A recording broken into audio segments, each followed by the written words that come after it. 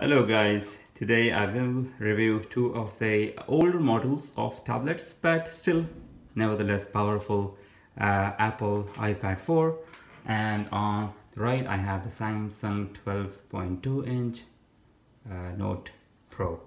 So I've been using these tablets for some time now, and I found both of them to be brilliant, having their own advantages. Now the good thing about each of them is their independent unique features. As we all know about Apple, we know their features, we know how they work, and the iPad 4 is the older one before the Air came out. So but it's still on the market at about $450 to $500, and the Note 12.2 Pro is not in the market, but this now is well above $800. Let's start with the Samsung 12.2 inch Galaxy Note Pro. As you can see, the smoothness and the liquidity with which this huge tablet operates itself is a great advantage. This screen size compared to the normal 9.7 8-inch tablets, this one also has a stylus which is used to perform a variety of functions, and as you can see, I can do a screen write by just clicking here, and I can write on the screen and scribble any note I want to scribble and save it. So this is the Note 12.2. The normal features of the Note, as we all know, from the 10.1 inch tablet to 12.2. So this is one of the advantages of the 12.2 Pro.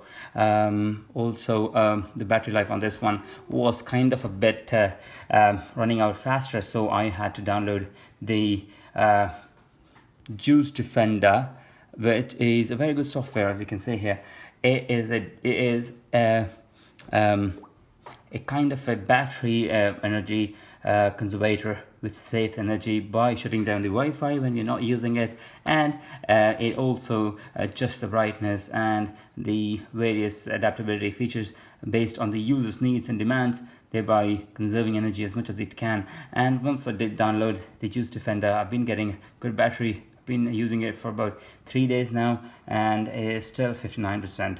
So now let's go to the iPad 4. As we know, this iPad 4 is a good Apple tablet. It's a bit bulkier, as you can see. It's not as thin as the iPad Air 1 and 2, but it has its own unique features. Like, this is like really fast, and it's the iPad Air 4, so the charger, you can tell it takes the regular iPhone 6, 7 plus chargers. So it's good. And regarding the battery, that's the most important for me. The most important thing in any tablet or a mobile device is the battery, and that's why I prefer the iPhones and the iPads, because they have a better battery than the Samsung. This one is giving me about 2 days of battery life with regular usage, and this model I have with me is the Wi-Fi 64 GB model only, and this one here is a 32 GB Wi-Fi only model. I've been using these tablets, and both of them I have liked their unique features, and I will also be reviewing the iPhone 7 Plus later on and the smaller tablets I have. But these two, I think they are a must for any student, engineer, any kind of person who watches Netflix and other videos on YouTube. These have brilliant displays. The quality of the display, the sound is all right.